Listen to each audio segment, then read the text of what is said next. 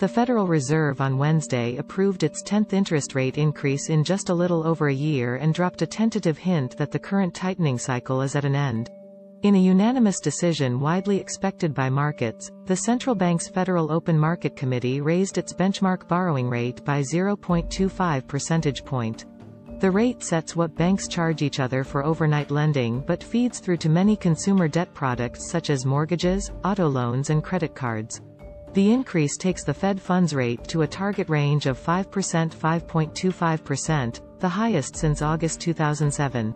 Markets, though, are more focused on whether the Fed will pause here, particularly with lingering concerns over economic growth and a banking crisis that has rattled nerves on Wall Street.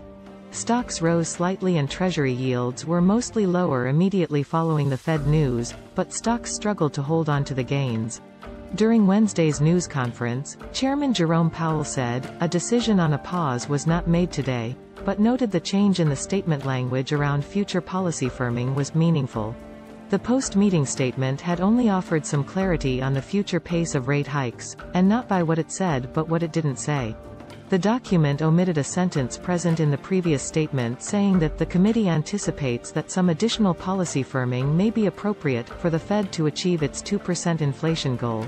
The statement also tweaked language to outline the conditions under which additional policy firming may be appropriate. Previously, the FOMC had framed the forward guidance around how it would determine the extent of future increases in the target range. The statement reiterated that the Fed will take into account the cumulative tightening of monetary policy, the lags with which monetary policy affects economic activity and inflation, and economic and financial developments. Taken together, the moves are at least a tenuous nod that while tight policy could remain in effect, the path ahead is less clear for actual interest rate hikes as policymakers assess incoming data and financial conditions. Tighter credit for households. Wednesday's decision comes amid U.S. economic fragility and over the objections of prominent Democratic lawmakers, who urged the Fed this week to stop rate hikes that they insisted could cause a recession and excessive loss of jobs.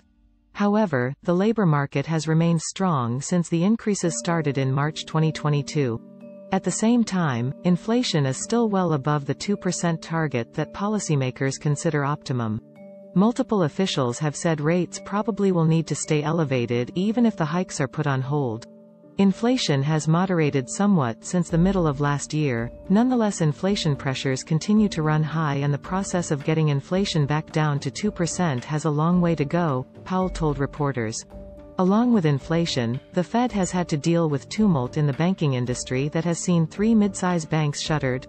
Though central bank officials insist the industry as a whole is stable, an expected tightening in credit conditions and heightened regulations ahead are expected to weigh further on economic growth that was just 1.1% annualized in the first quarter.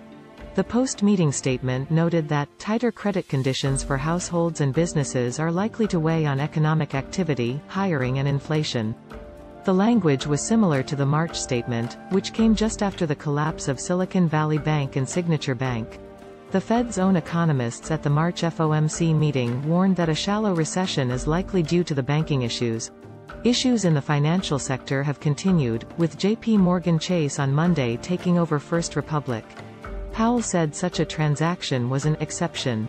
Although it wasn't an ideal situation, Powell said it was a good outcome for the banking system. The statement from this week's meeting also reiterated that economic growth has been modest, while job gains have been robust, and inflation is elevated. Although the FOMC statement is slightly more dovish by what it left out from the last statement, it nonetheless makes it clear that the Fed remains data-dependent as it acknowledges that inflation remains elevated but underscores that it wants to monitor the cumulative effects of its aggressive rate hike campaign, said Quincy Crosby, chief global strategist at LPL Research. The statement provides a solid platform from which the Fed can move in any direction without unduly surprising markets, Crosby added. Higher rates added to banking issues. While higher rates have compounded the banking problems, Fed officials insist they are focused squarely on inflation. Recent data points have indicated a softening in price increases, though sticky items such as housing costs and medical care have remained higher, while prices that tend to change a lot, such as food and energy, actually have decelerated, according to Atlanta Fed calculations. Markets are anticipating that slower growth and the possibility of recession will force the Fed to cut rates later this year. Manufacturing has been in a contraction for the past 6 months, according to an Institute for Supply Management gauge. However, the services sector, which entails a broader slice of the $26.5 trillion U.S. economy, has been pointing to expansion. The labor market also has remained resilient.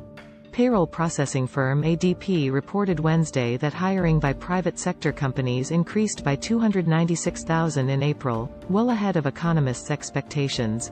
That served as a potential signal that for all the Fed's efforts to cool demand for labor and correct a supply-demand imbalance, issues remain.